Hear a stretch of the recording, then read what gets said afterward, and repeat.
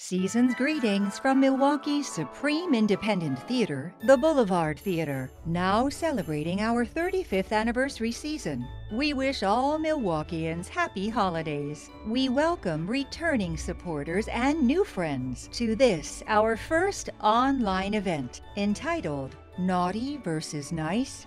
Judging by the court of public and critical opinion, Boulevard's productions have consistently won acclaim and accolades. As we share photos from some of these recent shows, allow me to court your good graces by introducing our presentation.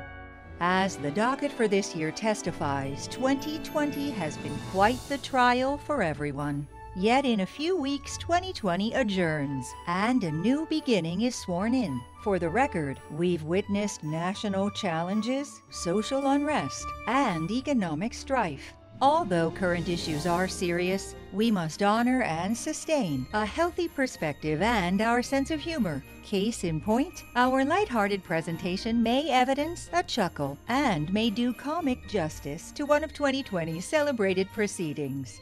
Please enjoy Amy's Snow Job. Following our satirical hearing, please remain for our final verdict on the case for supporting Milwaukee's Boulevard Theatre. The committee will now come to order in this confirmation hearing of Amy Baloney Parrott. I must start by saying that many of us are deeply troubled by this attempt to push through a confirmation so close to the holidays. The right thing to do is to wait until next year for a ruling. I am certain that I am joined by my colleagues Santa Lindsay and Santa Kamala in this regard. Nonetheless, we will proceed with the questioning, as is our duty. Ms. Parrott, as you know, climate change threatens our environment, our elves and reindeer's livelihood, and indeed the very existence of our winter way of life, despite the vociferous chorus of naysayers who insist on discounting this threat. Do you believe that climate change is a real thing, and how would you address it? Santa Claus, Lindsay, and Kamala, and all the other Santas of the committee, with all due respect, I cannot express a view on a matter of public debate. All I can say is that I would consider it fairly and not be influenced by political pressure, whether it comes from the equator or the poles. I see.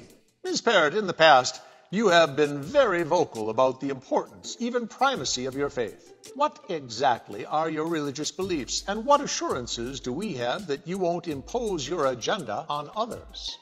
Yes, Santa Claus, I do have strong religious convictions, but they are private and I am not comfortable discussing them in this forum. However, I can assure you that I am quite capable of setting aside my personal beliefs when dealing with others.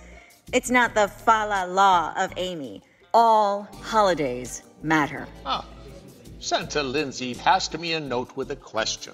Ms. Parrott, how would you feel about a totally made-up little boy from a totally made-up place, say South Carolina, who, when he was 8 years old, received Tonka trucks and a baseball glove for Christmas, when he had been good all year long, and specifically asked for an easy-bake oven and the original cast recording of Gypsy? Would this little boy be right to sue his parents for breach of contract, and would you rule favorably for him?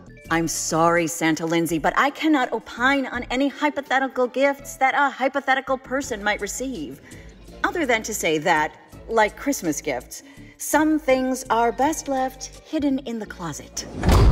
Ms. Parrott, you have evaded all our questioning. Is there anything you can tell us about your beliefs? Yes, Santa Claus.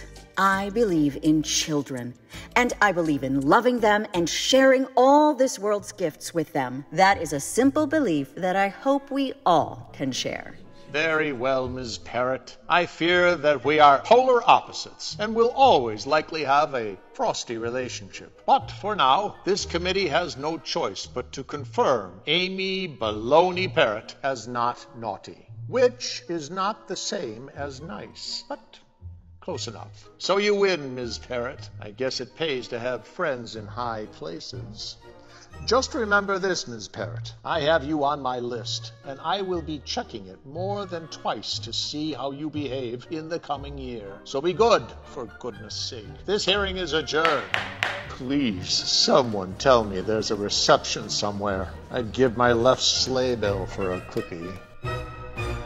We genuinely hope you've enjoyed Boulevard's tongue-in-cheek fable, Amy's Snow Job, about reserving one's opinions in a crucial situation. While you enjoy more photos of Boulevard's recent smash hit stagings, let me sum up the case for your sustaining support for the Boulevard Theatre and our 35th anniversary season. As the arts endure a most crucial catastrophic crucible of cross-economic calamity, I appear for the defense of a local independent theater in Milwaukee and offer a non-cross examination of Boulevard's achievements in even our 35th anniversary season, as chaotic as the past 9 months have been. The evidence to find Boulevard worthy of your support includes an incredibly unique voter information campaign entitled The Valentine Vote. This 90-day crusade to increase voter participation showcased a jury of local artists, authors, educators, and civic leaders sharing their own written affidavits urging Milwaukeeans to participate in the democratic process.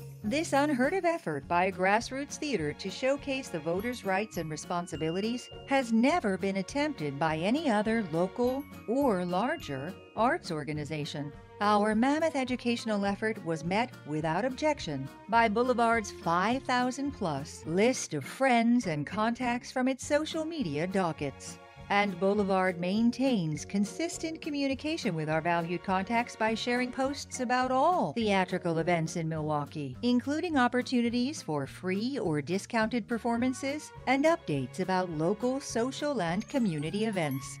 Also, Boulevard is workshopping a new comedy by a local female playwright that simultaneously satirizes and honors Milwaukee's colorful South Side roots. This exciting process resulted in a Zoom reading showcasing an eclectic mixture of accomplished local performers, novice actors, and even some members of the Boulevard's own board of directors.